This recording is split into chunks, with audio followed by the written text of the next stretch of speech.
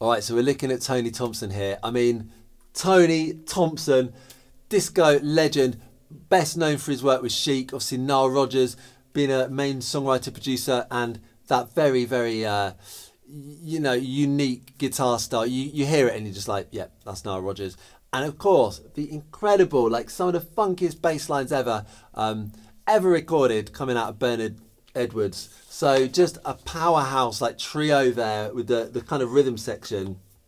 Love it. So I want to break down some of the best known and some of the favourite Tony Thompson grooves. So we're going to look at Le Freak. Got to look at Le Freak. Classic disco groove there. We're going to look at I Want Your Love as well, because it's got some nice accents used on the hi-hat, which, you know, like we have a lot of the same beats in disco. But what I like here is what I'm trying to break down is some of the little nuances that make each groove slightly unique, slightly different. And hopefully you can kind of think like, you don't have to reinvent the wheel for every song you record, but can you just bring a little twist to make it sound different? So we're going to look at that. And we're going to look at Good Times. Obviously, you know, some very sampled bass line, well-known track, and I want to look particularly at the little bass line breakdown of that as well, because we're going to look at, again, the little nuance Tony Thompson puts in there to make it interesting. Get ready, it's going to be quite funky and it's going to be very disco. Let's do it.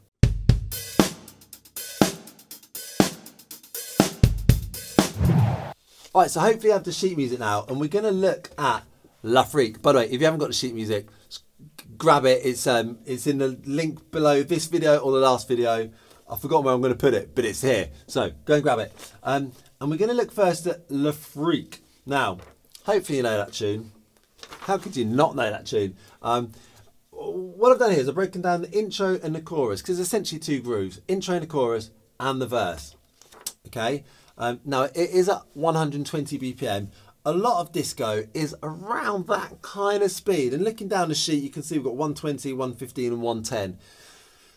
And when we're playing a lot of 16th notes on the hi-hat, which we are, it's, it's quite busy. It gets you working. I want you to learn this slowly, right?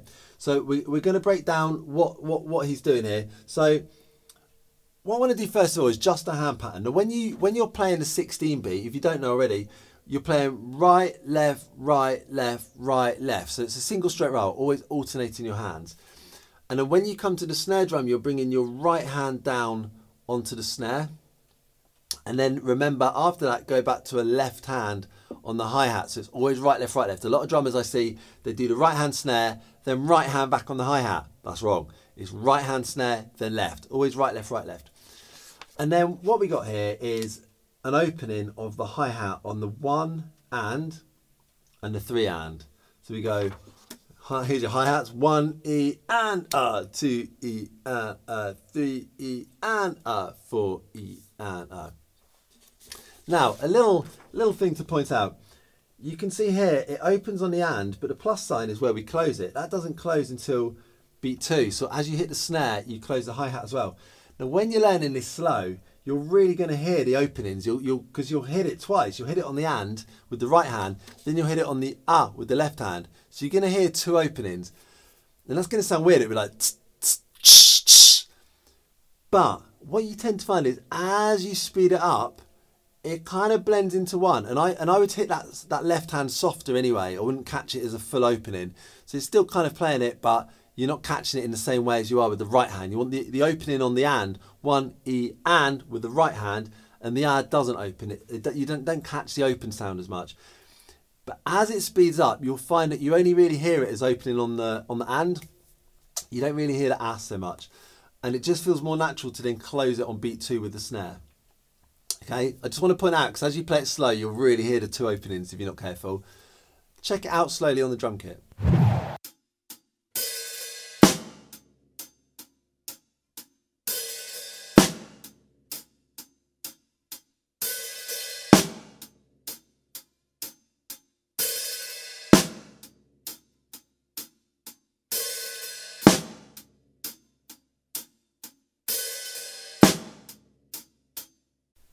All right, so now hopefully you're happy with that hand pattern. So what we need to do now is add the bass drum. So in this intro, it also happens in the chorus, but in the intro, it starts off quite quite sparsely with the bass drum. So you can see you've got a little pickup bass drum on the end before bar 1 properly starts. But let's just ignore that for a second. So you've got a bass drum on beat 1, locking in with that right hand on the hi-hat. And then nothing for the rest of that bar, and nothing for the second bar, right up until the end on the 4 and. And so as it then loops round, you get this and 1. So you get like 1E and a 2E and a 3E and a 4E and a 1E and a 2E and a 3E and a 4E and 1. That's that bass line.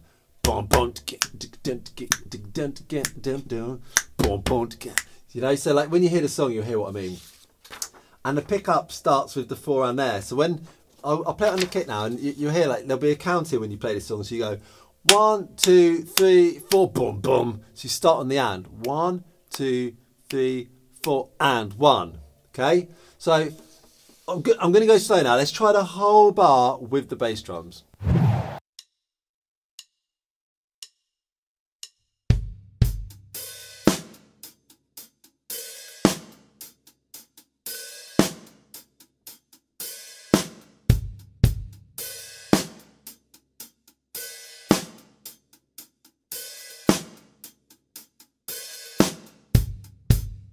All right, and now we're going to move down to the verse. The verse is essentially, it's the same beat, but now we've added a bass drum in on beat 3, which is where you'd normally feel it. So if you took bar 1 of the intro, like the first full bar, it's that, but we're going to just play one bass drum in on beat 3. So you're like 1E and a 2E and a 3E and a 4E and a 1E and a 2E and a 3. And then when he opens on the and of 1, 1E. That's it. I can beatbox it a little bit, but let's do it on the drums.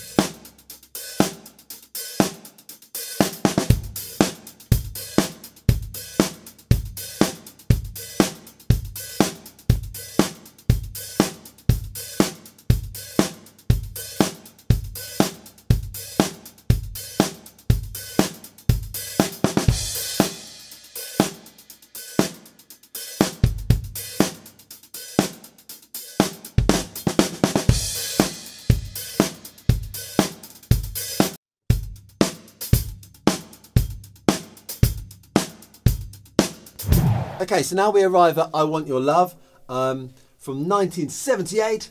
So we are, you know, this isn't too dissimilar from Le Freak and most other disco.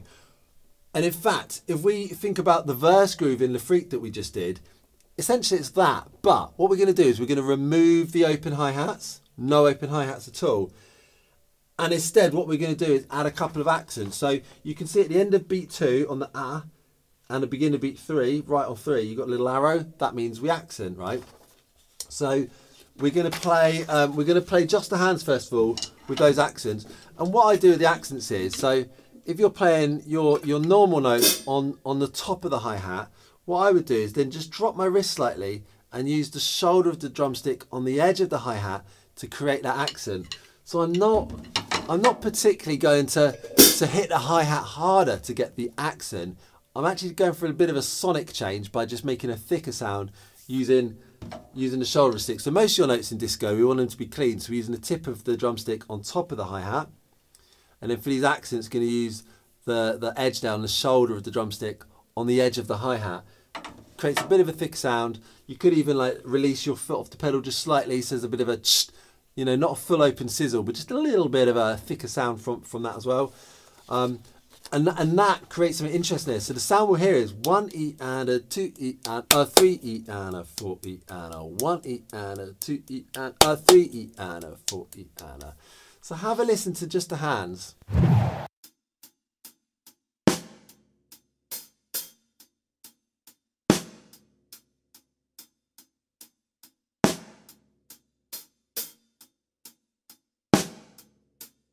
Okay, so once you're comfortable with that hand pattern, we can add the feet. Now get comfortable with the hand pattern. That really is the key to this rhythm with the accents, right? So take your time with that stage. Once you're comfortable, we're going to add the bass drum. So you've got 1 on beat 1, and 1 on beat 3. And notice that 1 on beat 3 locks in with that second accent that you did. So it'll lock in, you'll go left hand on the out of 2, and then on 3 accent with the right hand, locking in with the bass. All right, so this is easy as long as you've got the hand pattern feeling pretty good first. Check it out.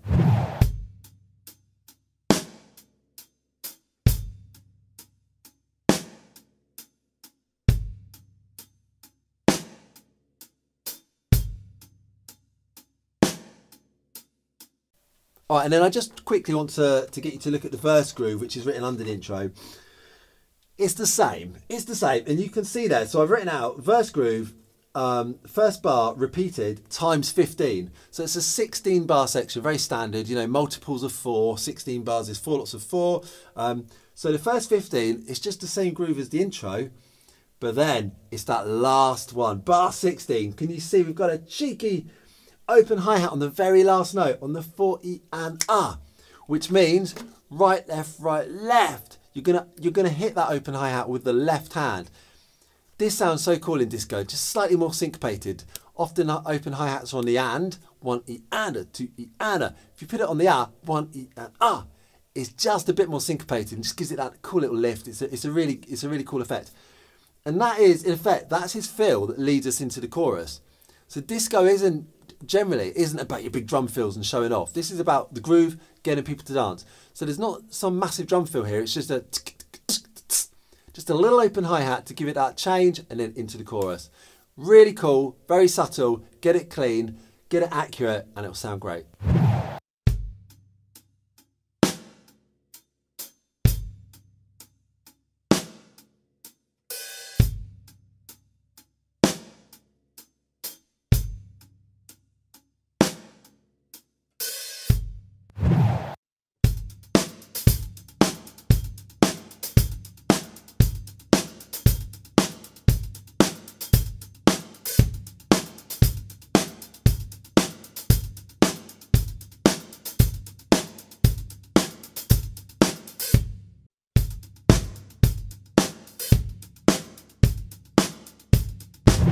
All right, and now we arrive at good times. Oh man, this is just the bass line. So we're actually going to look at the bass line break here, which on the version I was listening to is 3 minutes and 13 seconds. I mean, this is a pretty long song when you're listening to that extended version. So this is when it all breaks down.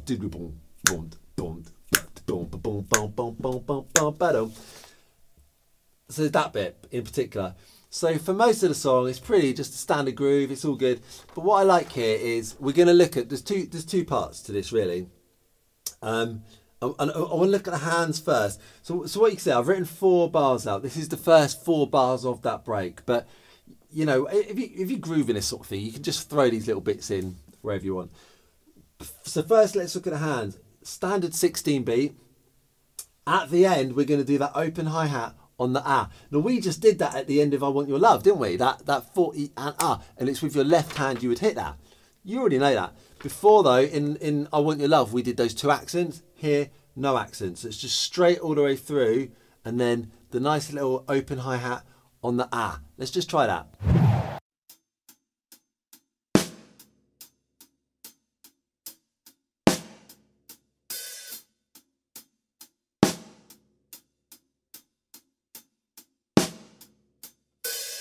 All right, so if you're cool with that, I want to now look at the bass drum pattern. So the bass drum pattern here is so the bass line goes da-da-dum, boom, boom, boom, boom, boom, boom, boom. So what the bass drum's doing here, as far as I can tell, is locking in with that da-da-dum, boom, boom. You know, really hitting those downbeats, locking in with the bass guitar. So 1, 2, 3, 4, da-da-dum, dum, dum. So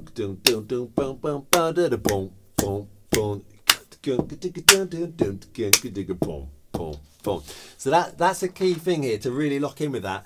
So let's look at, we'll just look at bar 1 there. It actually repeats that bass drum pattern on bar 3 as well, but doesn't do the open hi-hat.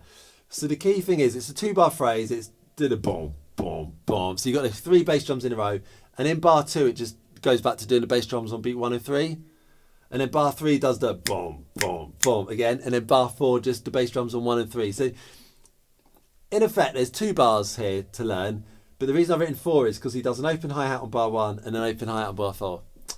So, you know, the little nuances, little variations you can throw in there. Anyway, let's just slowly check out bar 1 with those bass drums in it and the little open hi-hat at the end.